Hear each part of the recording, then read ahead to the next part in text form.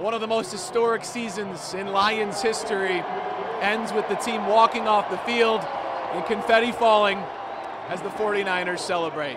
The Lions put together a near perfect first half, leading by 17 points.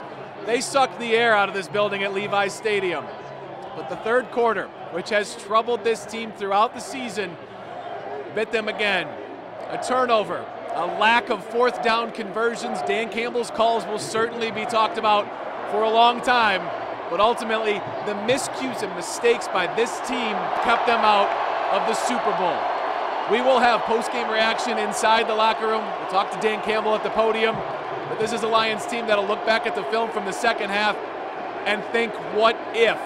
What if the ball hadn't gone through Jamison Williams' hands? What if Josh Reynolds had reeled in that fourth down conversion? What if Dan Campbell had chosen to kick a field goal one of the two times he elected to go for it on fourth down and this team could not convert? They've been good enough. They have found a way. That's what they did against the Rams. It's what they did against the Buccaneers. In the NFC Championship, the Lions could not find a way to get it done, and their season ends on this stage. In Santa Clara, Brad Galli, 7 Action Sports.